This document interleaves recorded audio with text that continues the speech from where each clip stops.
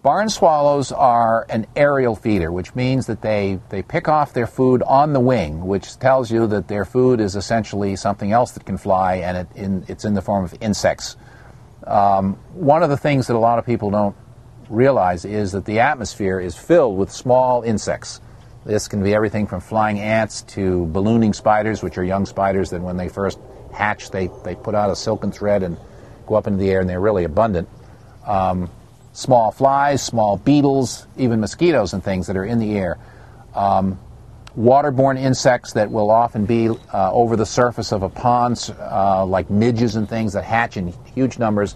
You'll see barn swallows often skimming back and forth over the water or zooming around in the air, picking off these things that we can't even see. Even with binoculars, it's very hard to see, in many cases, what they're foraging on. But the point is they're chasing flying insects. They're not a bird species that sits on a branch and goes and pecks at insects or scratches around in the ground and looks for seeds.